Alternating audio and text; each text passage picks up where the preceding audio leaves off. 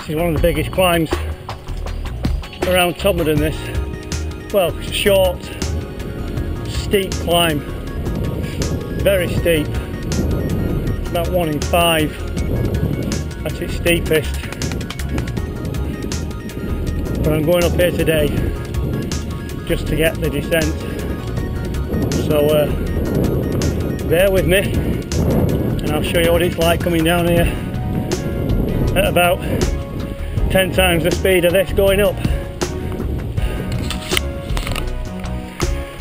As you can see, it's in a canopy of trees, and this bit here will be about the maximum speed area. It is wet as well, so I can't go too fast around the bends, but I'll be hoping to get over 40 easy. I know many years ago it was 48 this in the dry, and then you slam on at the bottom for the left hand bend.